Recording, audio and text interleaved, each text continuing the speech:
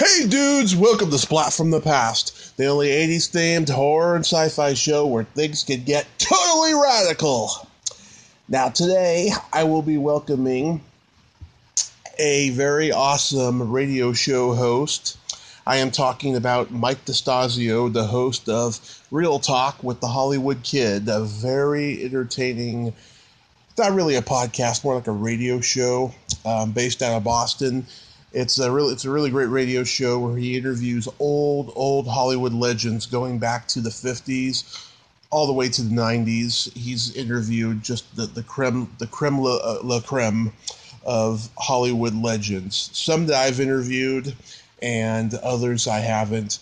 I mean, he's had everyone from Tom Dreesen to Bill Duke to George Maharis to Marion Ross, Burt Ward.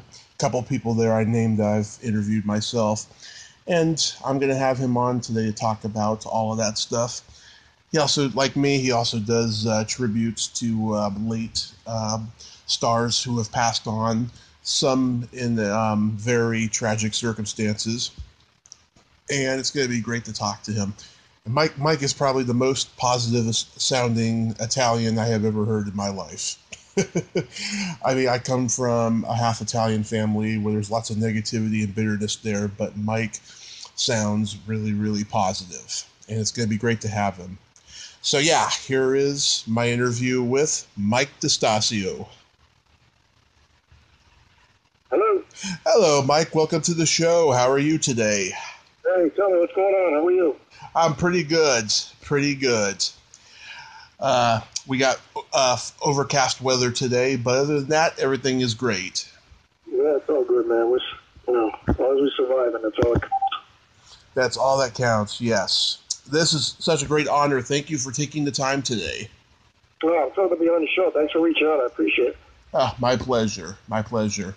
Yeah, earlier this year, I had got a friend request from you on Facebook. I had no idea who you were, but I accepted, and then I started listening to Real Talk with the Hollywood Kid, and I'll tell you, I'm half Italian, right? And I have never heard a more positive-sounding Italian in my life. Yeah, I know.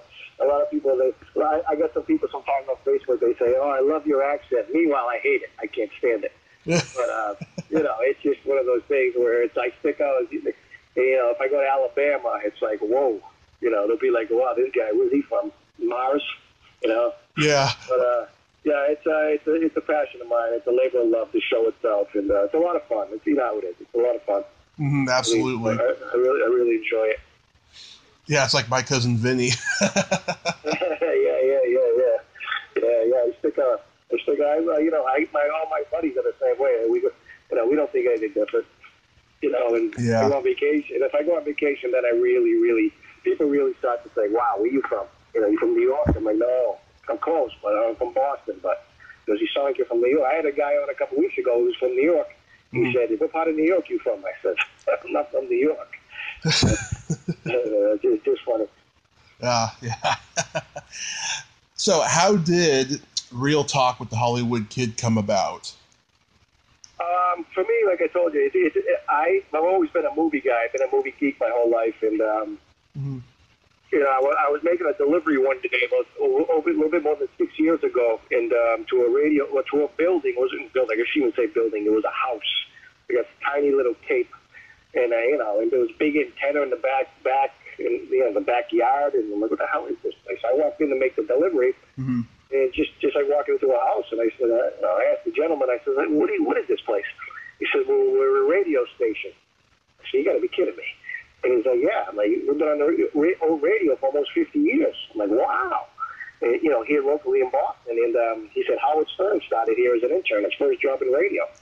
I said, wow, holy crap. And so I told him as a joke, just to make a conversation, I said, I like to think I'm a pretty funny guy. I said, can I do a show? And he said, well, what do you do? I said, I'm the Hollywood Kid. I go, I'm the big movie geek. I'm a movie guy. And that's my nickname since I was a kid, because every time my friends would get stumped on a movie line, or an actor or director, or name of a movie, I would be right there just to rattle off the answers. And after a while, my buddies would just say, well, ask Mike. If you get stuff, ask Mike. He's a Hollywood kid. He knows everything about movies. Yeah. So I used that nickname, and so I told that gentleman about my story, and he says, wow, all right, put something together, and we'll see what we can do. Wow. And, initially I brought in a lot of local actors just to get to have a platform so they can get some exposure. But it just got boring after a while because most of the actors in Boston, I've done acting myself. I've been in The Sopranos, The Departed. I do a lot of extra work. I got about 30, 40 movies and television shows under my belt, but all was a background extra. And but it was just hearing the same stuff over and over again. It's just I need some substance. I need some content. And I would have a guy in. He said, "Well, I was in such and such movie. Did you have a part? No, I was an extra. All right. Well, this is getting too boring for me. So I need some action. I need some content." Then I started reaching out to celebrities, and and it just kept snowballing after that. And it's been a lot of work. You know how it is. It's just a lot of fun. I got almost 300 celebrity interviews in the can now, and these are well-known household names. Yep. I like to try to go after the big boys if I can. Wow. But after a while, you get a reputation. People know you do a good job, and they'll give you some of their clients if they're promoting a project. Oh yeah, that's happened to me a lot this year. And finally, after just grinding for the last 3 years, I mean, it's finally starting to happen for me now, and I can't believe how extraordinary it is. Yeah, it's fun to get a nice email from somebody reaching out to you saying, "Hey, I'd like so and so to come on the show," and it's like, "Oh, I know this guy, or I know this woman." "Oh, yeah, absolutely." Things like that.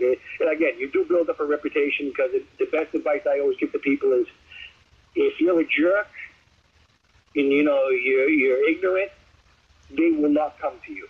Period. If you're a nice guy, you have a good reputation in the business, word of mouth starts to spread, and they'll start forwarding clients to you or me or whatever the case may be. But if you're a jerk and you give the guy crap when he comes on your show, and you take shots at him, it's going to go back to whoever he came from, like a publicist or a manager or an agent. How'd you make out with that interview in Boston with that guy Mike? Oh, he's an asshole. Okay, I'll keep that up. I'll put an X next to his name. I won't send him any more of my clients. So that's pretty much how the game works. Yeah, I haven't taken any shots really at anybody and stuff, but I have dealt with a lot of unruly managers and stuff, and I'm kind of glad if I don't have a good reputation with them, because they just had the kind of characteristics that made me not want. I shouldn't do business with them in the first place, because they're shady. Right. So I mean, you're going to run into somebody. Obviously, you're going to run into somebody, a bad publicist or a manager, and you got to try to weed them out as best you can. And if you got an issue with a manager, you obviously just don't use them anymore. If they're a little pushy, if they want this and they want that. I mean, I've had managers asking me, well, how much? How much for what? How much to have my client come on the show? I usually offer my people come on my show. I offer them the same price. He said, how much? I said, $0. Yeah. I tell them direct. I tell them, over the phone or whatever you want to do, FaceTime or whatever. I tell them I offer everybody the same price. It's a steady price. It's $0. Because you coming on my show, or somebody going on your show, for the person that's doing the interview, obviously it's work. I mean, it's not hard work, but I get nothing from this. Now, if you come on to promote a book, you wrote a book, that's great. Yeah. You're coming on my show to promote. I'm going to promote you on social media. I'm going to, promote you on my show. I'm going to put their links out there where they can buy the book. I get nothing from this. Exactly. You're getting, if I sell one copy, you made $1. You know what I mean? But you're getting your product and your content where you did, or your project, you're getting it out. I'm a felicitator. I get it out for you. They can do this. They can do it on the shows as well. Obviously, I'm not the only show in town. Right. But again, I had who wanted money? I forget who it was. It was a couple of guys who wanted money. I'm like, you ain't. I go, see you later. Doesn't happen. It ain't happening. Yeah, I've only had maybe 2 or 3 people ask for money, but that's about it. But the absolute worst ever is when you're trying to get a guest and they say to you, "I'll come on your show if you read my book." It's like, I'm not some fan you're meeting at a convention or something, you know? Right. It's like you say, you got to weed them out. And people ask Mike, he's done 300 interviews. There has to be a jerk. There has to be an asshole that came on your show. Always. Did I swear? Oh, you can swear all you want.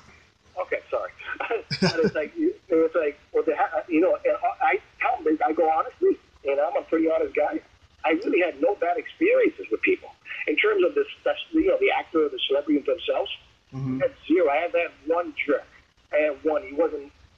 I think he was on something, so I give him a pass. I've had plenty of guests who were on something, but they were a lot of fun and very entertaining. Yeah. This guy was just ignorant, and my producer wanted to hang the phone up on him. I said, no, let him keep going. Let him make a fool of himself. You know. Yeah. So I'm a street guy. So there's not much they can pull over on me because these guys grew up in like Nebraska. Yeah. I read people pretty well. Mm-hmm. But again, I've been very fortunate, and most people have been great. And again, it's their reputation. That's all you have in this industry. And but again, it's a lot of fun for me, and I enjoy it. Mm-hmm. And it's a good feeling when you get a client, when you book somebody on the show that's a pretty decent name. Because again, it's hard to get. They're hard to get. Absolutely, yeah. What year did you start the show? I started 6 years ago, so that would be 2014 of June. So I just had 6 years. Wow. I'm doing it. Yeah, it's been a while, and I learned a lot of tricks, and you learn who's who and what's what, and what are the big agencies, what are the small boutique agencies, who has the really big clients, who's just building up their client list. And, sometimes you want to help them out a little bit to get going, because then you can get in with them. Maybe they can sign a big star and they can come to you. But yeah, you got to know the field. You got to know who's who. I mean, the big agencies for me, the William Morris and Devers of the world, the CAAs of the world, the Rogers and Cowan. Those, for me, I can't get in. I can't get in that door. Those are where you get the huge stars, the A-listers, and I can't get in. I've tried many times, but again, it's, those people, when you deal with a big star, let's say you deal with just like an A-lister. Right. Or even an A-minus lister. Right. Okay? When you deal with them and they got a movie that just came out, they get press junkets. Mm-hmm. Studios set up their interviews. They sit in like a Tom Cruise. They'll sit in the hotel room all day for 8 hours, and reporters come in for 5 minutes apiece, ask them a question, take a couple of videos, and leave. So they're not doing radio or podcasts or blogs or vlogs or maybe Zooms. They're not really doing that. In my opinion, I haven't seen it, but they're not really going. They don't have to, is what I'm trying to say, because the studio does the publicity for the movie, so they're attached to the studio's publicity department. Yeah, I personally don't want to go after like huge A-listers and stuff, because so many of them, they do hundreds of interviews, and they have a tendency to repeat themselves, and plus the other guys that you already interviewed, they probably give you dirt on them because they're not very nice people, Yeah, they're protected. They're guarded by publicists and managers and things like that. Yeah. Who's your first big celebrity interview though? My first celebrity guest I ever had. I reached out to him on Twitter. I think it was on Twitter. I reached out to him on Twitter or some social media platform, and Robert Davi. Oh yeah. Robert Davi was in Goonies. He was in License to Kill. He's done tons of stuff in movie and television shows. And he was a great guy and very nice guy. You'll never hear me talk bad about Robert Davi because he did me a really big favor. And he was my first celebrity interview. And I sent him a message the day before. I said, hey, Robert, we're going to hook up tomorrow night for the interview. And he wrote back. He said, Mike, I can't do it tomorrow night. Now, I was green at the time. I really didn't know much. And I promoted all over the place, everywhere, social media, big interview, celebrity interview, Robert Darby, blah, blah, blah, blah. Mm-hmm. Then he canceled. And I'm like, oh, shit.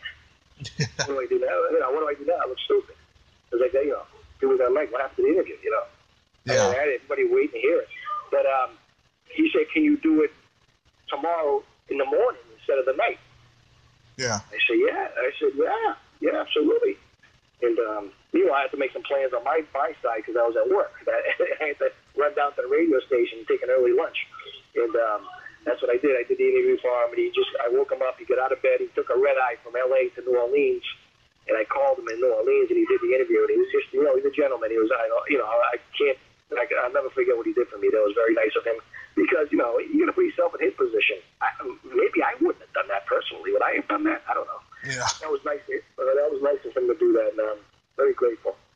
Yeah, my first guest was Diane Franklin from all the 80s teen movies, Better Off Dead and Last American Virgin and Bill and Ted's Excellent Adventure. Yeah. I remember that movie.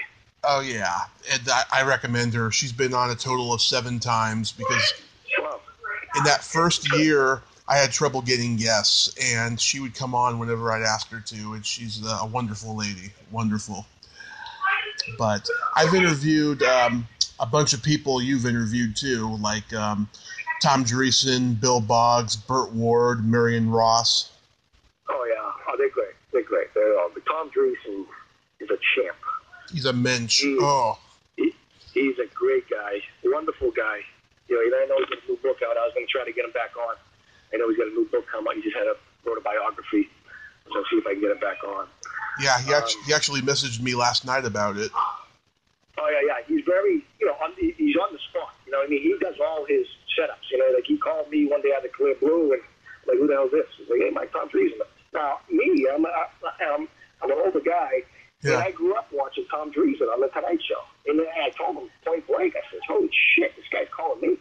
But, it's a lot of fun. But, yeah, I told him, I said, dude, I grew up watching you on The Tonight Show with Johnny Carson. I used to see you come on Letterman, all that shit. And just a very nice guy, great guy, very down-to-earth kind of guy, very humble.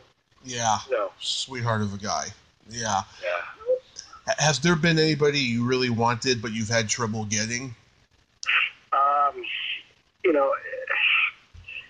Every day or every once or twice a week, I'm constantly sending emails out to again, publicists and managers. And if I send out 20 emails a week, if I get one response, that one response is, hey, Mike, thanks so much for reaching out to so-and-so, but they're unavailable. And that happens quite often. And, again, we talked about trying to get guests. I'm trying to think. I don't even know. It's a good question. I just don't really focus on one person. You know what I mean? Because, when you're doing a show every week, you have to have somebody on the boat, on deck circle. So wherever the body is, you put them in, Yeah. But yeah, it's just a constant battle to get people. And, and that's why I freestyle a lot. I do a lot of Hollywood murder mysteries. I'll do I've been getting into the mob side. I've had Michael Francis on. He was a captain in the Colombo crime family. That's one of my best interviews. A couple weeks ago, I had retired FBI agent Jack Garcia. Yeah. He infiltrated the Genovese crime family. I did hear that one, yeah. Yeah, that was a good one. But I started to get into some of that. And I'm starting to be honest with you. Yeah. I'm not going to segue away from the celebrities. Mm-hmm. It's just, again, whoever I can line up on deck, it doesn't have to be an actor. Yeah. I mean, if I can get a mafioso guy or somebody like that, because they do very well. They generate a lot of publicity to your feeds, to your YouTube channel, or to your Twitter, or to your Facebook page. Because people are intrigued by that. I find that the more, I do mini reels on my YouTube channel. Yeah. So I do an 8-10 minute interview. Background on an actor. But I find that when I do a mini reel on a guy who's got a lot of baggage, who's a drunk, who was fighting with the studios, I generate more activity. So when you go who's a clean slate, who's a nice guy, people don't like to listen to that. They like to listen to the bad shit. Oh yeah. If I do a Hollywood murder mystery on George Reeves, Superman. Yeah, I saw that. People love that. You get comments, you get shares, you get likes, you get a lot of activity to your feed.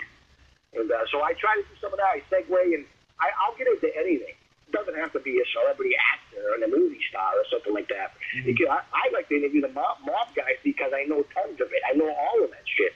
And I even have these mob guys go, wow, you know your stuff.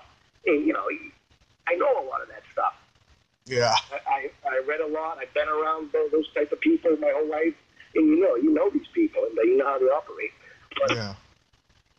When you get certain guests, do you ever go listen to another? Yeah, all the time. I mean, and I've been complimented by many of my guests that say, "Wow, you really know." I had a gentleman named Stuart Tankin on. Stuart Tankin. I love him. Yeah, he's a great guy. He's a great guy.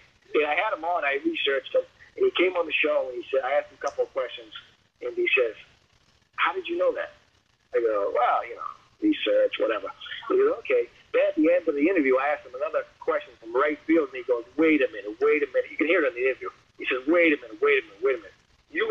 This is verbatim. He goes, this is getting creepy. He goes, you must know some of my family members. I said, no, this is my research, but, And so basically, you have to research a guest. I mean, I've listened to podcasts, and it's like, is this guy for real? Yeah. Dude.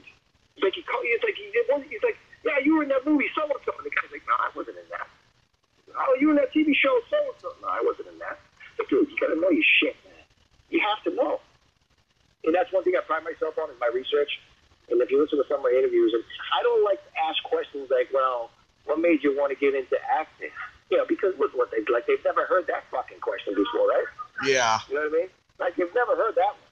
So you got to hit them. That's what I do. I try to hit them from all different directions. And, that involves a lot of research. And you have to be like an attorney. You have to ask, like you're asking a question to a defendant that you already know the answer to what he's going to answer. You have to be, in a lot of ways, you're going to be like I said, like a lawyer. So tell me about working, with this guy. Like, oh, that was great. And, oh, yeah, that's right. You guys work together on another project. Yeah, that's right. Yeah, things like that, Exactly. Yeah, that's a great way of putting it. Yeah. Who's been your favorite interview so far? Shit. I've had a lot. I mean, the perfect answer to that question is all of them are great. But I would say I had Mo Green from The Godfather on. He was one of my first, he was probably like my fifth or sixth interview. Alex Rocco. Yeah, now that I think about it, yes, that question, who do I want to get? And I couldn't get, but this guy I did get. When I first started doing my show, I made a list of people that I want to get on the show. Right. Celebrities I want to get on the show. Alex Rocco was at the top. He played Mo Green in The Godfather. Mm-hmm. That scene, you know who I am, I'm Mo Green, I made my phones when you were going out with cheerleaders. That scene with Al Pacino. Because he grew up in the next town over to me. And he was involved with the Mafia and the Rackets. And his backstory is, if you ever research Alex Rocco, his real name is Joe Petricone. He grew up in Somerville, Massachusetts, which is the next town over to me. And back in the 60s and 70s, Somerville was infested with the mob, the Mafia. The Winter Hill Gang, they called it. Mm-hmm. He made movies about it and everything. White Bulges, loosely based over there and stuff. And so his story was he got in a big beef with a guy, and they wanted to kill him. Literally wanted to kill him. So he got out of town. So he moved out to L.A. to hide. Mm-hmm. And while he was out in Los Angeles hiding out from the Mafia, he got a job working at this bar where all these old actors hung out. Yeah. Before they became famous. And that bar was known that like a casting directors would call there looking for extras. But the bartender did a lot of shows. He was an extra. So He was in the bathroom one day, and he told me the story. He said, Micah, I was working the bar one day, and the phone rang, and said, hi, this is so-and-so. I'm looking for Joe. And Alex Rocco goes, well, Joe's away right now. He's on vacation. And actually, the guy was in the bathroom. He goes, but I'm an actor. He goes, oh, you are? He goes, yeah, what do you mean? He goes, Mike, I got 2 days' worth of work on Batman in that call, and the rest is history. He went on to do The Godfather and so many other huge movies and television shows, Golden Girls and everything. But he was one of my top guys I wanted to get, and I got him. And that was the last interview before he died. I did the interview in, I think, April, and he died in June. Oh, wow. Yeah, I didn't know he was sick. He had to get pancreatic cancer. And he got on the phone, and I was expecting a big, guy full of piss and vinegar, tough guy from Somerville, that kind of stuff. And he got on the phone, he sounded like he was 90. Hi, Mike. I'm like, whoa, what the fuck? I thought he had the wrong guy. But he was sick at the time. And, that's one of my favorites and my all-time favorites. And there's been many. Again, Michael Francis, the Colombo Crime Family Captain, which is up on my YouTube channel. People can go there, Real Talk with the Hollywood Kid, subscribe. And that's a lot of my good stuff is up there. I'm trying to upload them little by little. And it's a process. It takes a couple hours just to put one video up there. And I'm not really a tech guy. Yeah. I've had maybe 99% of the people I've interviewed have been great. I've only had like a small percentage of jerks, just under 10 at least. And my favorite interviews I love interviewing actors who got out of the business instead of staying in, actors who did like cult movies or TV show or something that got out of the business. To me, they got far better stories, and they got very interesting present times. They got out of the business for various reasons, whether it was drugs or fame or hashtag Me Too or just roles dried up, stuff like that. Yeah, I've had a look. Most of the people I deal with is a lot of the old golden age of Hollywood stuff, which is what I love. I love the classic films. I'm a purist, and I deal with a lot of them, the older people. And I've had some young kids on. Nice, still polite, all that shit. But there's not much that I can mine out of them. You know what I mean? Right. Like, tell me about where. Like I get these older people on. Guy comes on. He's been in since the 50s making movies. Tell me about working with Marlon Brando. Oh, Marlon Brando is great. Tell me about working with Pacino. Oh, Pacino. I can get stories like that. But when you got a young kid on there who doesn't really, he's got a couple of projects under his belt. There's not much you can get out of them. You know what I mean? They can tell you a little bit about the business, but I like to hear the behind-the-scenes stories. Mm-hmm. That's what I think people like to hear anyways. Absolutely. And I could believe you got an interview with Larry King. That's so awesome. Yeah, Larry King. Actually, it's funny because today I got to talk to his best friend. I have to call him at 5 o'clock my time and 2 o'clock your time. From 2 o'clock, no. I'm going to call him. I don't know. I got to call him tonight. Anyway, his best friend, a gentleman named Bud Moss. Yeah. Bud Moss was Rita Hayworth's agent. He was Tom Cruise's agent for a little while before he became Tom Cruise. But he's had so many huge celebrity guests. Actors that he repped. But Larry's great. And, Larry gets a bad reputation. Everybody makes fun of him. Hey, I'm Larry King. Hey, fuck you. You go get Larry King, asshole. And that's why I try to pride myself saying nobody gets Larry King, but I do. I got Larry King. And it's an interesting, I'll tell you how I got Larry King, which is a beautiful part of this story. Yeah. I worked at the post office delivering mail, okay? Yeah. So one day I'm going to the mail, I'm going into this little office building, and I see all the letters saying Larry King Enterprise, Larry King Enterprise, Larry King, Larry King. What the fuck is all this Larry King shit? So I bring the mail to the guy, the gentleman, Kid Bobby, my age, we got along great. I said, Bobby, what's with this fucking Larry King shit? He said, what do you mean? I go, what's all the letters with Larry King? Is that Larry King? He goes, yeah, that's Larry King. He's my client. I go, Larry King is your client. He goes, yeah, Larry King. Look at the fucking pictures on my wall. I said, holy shit. I go, you're going to get him on my show. He goes, all right, I'll talk to him. So we talked to him, and Larry's great. Larry's a trip. But that was a big deal for me not because it just he's Larry King, but I grew up watching Larry King every night on CNN. When somebody big would die, like Elizabeth Taylor would die, I'd be like, oh shit, I gotta watch Larry King tonight because I like the old stuff. And he'd have an old gentleman who passed away named James Bacon on. James Bacon used to be a writer for the Hollywood AP, Hollywood Reporter. I'm not sure if he wrote for the Hollywood Reporter, but he was a big journalist back in the old days. And he went out with Mal Monroe, but he would come on every time a big celebrity died, and we would sit there and talk all night about Elizabeth Taylor, about Mal Monroe, and that's what I loved about his show. And I told that to him, and Larry's a gentleman. I'm trying to get him back on, but he's still busy right now. He's still working. He does a couple of shows on YouTube now. Oh yeah. He's still very active. God bless him. He's 86 years old. But he's a good guy. I'm going to try to get him back on, and I'm going to talk to his friend tonight, and we'll see what happens. But anyways, that's one of my biggest ones. Oh, that's so cool. But the story behind the story is funny, because that's why sometimes I pound my chest when you see these guys. Hey, listen, I got Larry King, dude, and it's fucking game over. Yeah. I challenge you to go get Larry King. I challenge you. All you fucking Howard Sterns of the world, and these fucking big shots over here in Boston, these clowns. I got a lot of clowns around here in Boston, believe me, I tell you. And, they all think they're movie stars because they have some maybe they had a guy who played for the Red Sox on their show. Big fucking deal. You know what I mean? Oh, yeah. You see them all on social media, like they got a huge show, like the next big thing. It's like, dude, your fucking show. My 10-year-old can book better, bigger stars than that. You know what I mean? Yeah. And I'm not trying to be arrogant about it, but all they do is pour shit all day long on social media saying how good they are. It's like, what are you fucking kidding me? I know. It's like, dude, I got 300 fucking people on, dude. They're all fucking almost 90% of them are household names. 90%. Yeah. You got a guy who fucking jumps from a circus. What the fuck is that? You know what I mean?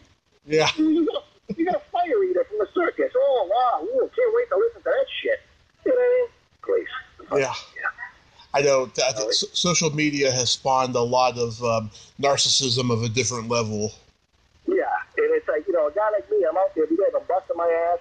I work a full-time job. I work 2 jobs. And plus I do a show. I produce a show. I book the guests. I write the scripts. I do this. I do that. I do the research. And so you see these clowns, and it's like, what are you kidding me? No, that's why I tell people, listen, go get Larry King, and then we can talk. You know what I mean? Yeah. Because I know you can't get him. It's impossible. Yeah. It's almost impossible.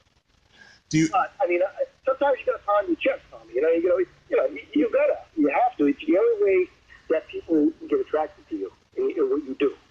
Because if you're a nice guy all the time, Tommy, a nice guy. Yeah, well, fuck it, let's go over here. I like the other guy. He's an asshole. I like dealing with the assholes better. It's just the way it is. Yeah, you can't win sometimes. Yeah. Do you have any further goals in the future regarding the show or show business in general?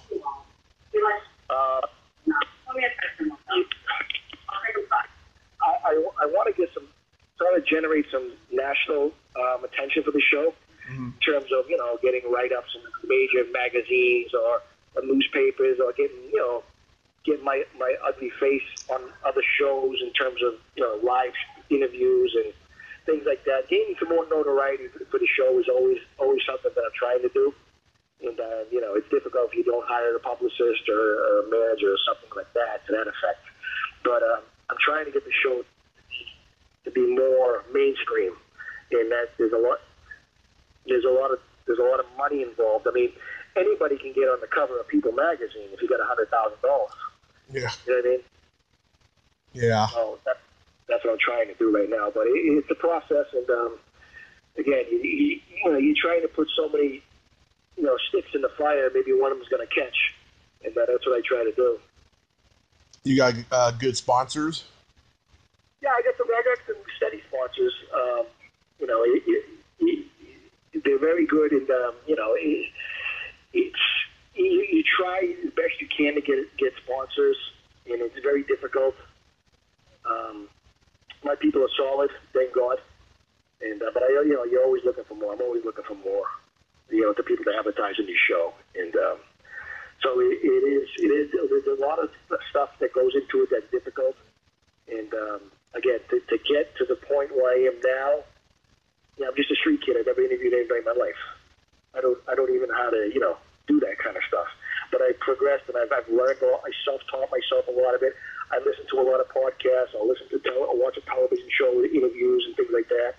You watch the guys like the Larry Kings of the world. I mean, Larry King never asked the hard-hitting questions. And he got a lot of flack for that his whole career. But he worked steady for 25 years on a national television station, making millions of dollars. Yeah. Do you want to hint who your next guest is going to be? It's always a toss-up, Tommy. I don't be honest with you. Right now, I don't have anybody. I'm working on somebody right now. Mm-hmm. If I don't, sometimes I throw a repeat on. Yeah. Or I'll just do my own. But I don't want to get on there and talk for an hour about a movie or something, because I don't want to dilute the product. Yeah. I can always sit there and talk for an hour if I want, but who's going to listen to me on the radio all day? Because we do it here on the radio here in Boston first. Yeah. And it goes into podcast form. Yeah, I mean, I don't even think that solo podcasts are that great, Yeah, it's for me. I tell people here locally, I say them on the radio. There's a little mystique to that. People are like, oh, I'm on the radio.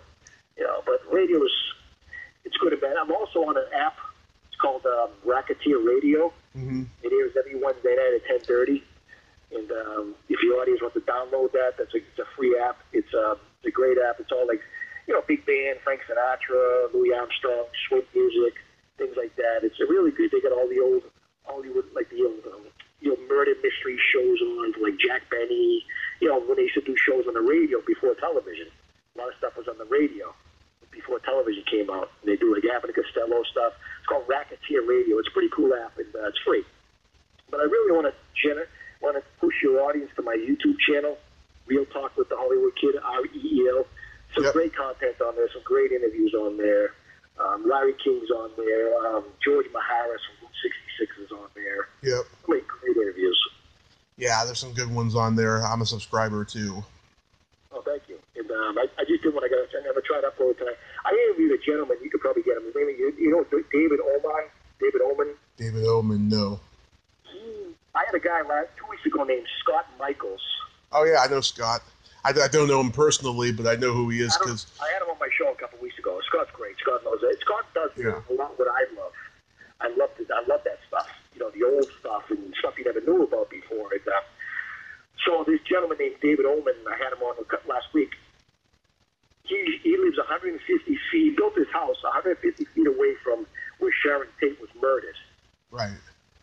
And his house is supposedly haunted by the people that got killed in his house. And all these paranormal shows have been in there, and the place is like one of the most. It's the Mount Everest of haunted houses, they call it. It's like the most haunted house in the country.